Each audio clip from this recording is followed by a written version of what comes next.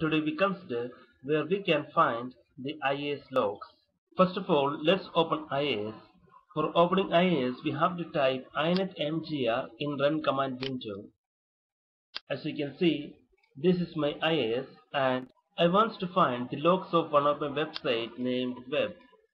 For that, inside Features view, there is an icon named Logging. Double click on that. This will open a new window for logging, where you can find a section named Directory. This is the path where IIS logs are stored. Let's navigate to there. This is my C drive. Inside inetpub, there is a folder named Logs. Continue. There is a folder named LogFiles. Yeah, this is the section where IIS logs are stored.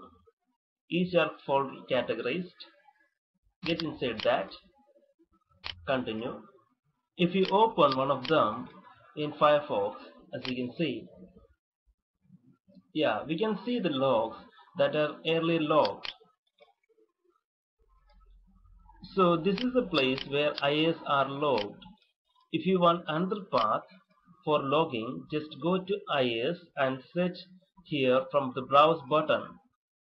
Set another folder for logging and press OK. This will set another path for logging. If you want to disable logging for this website, save changes. Go to logging icon, get inside that.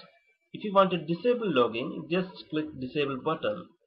It will disable logging corresponding to this website only. So here we have seen where we can find the logs of IIS and how to disable IIS logging. Thank you guys for watching this video. Please visit technomark.in for more information.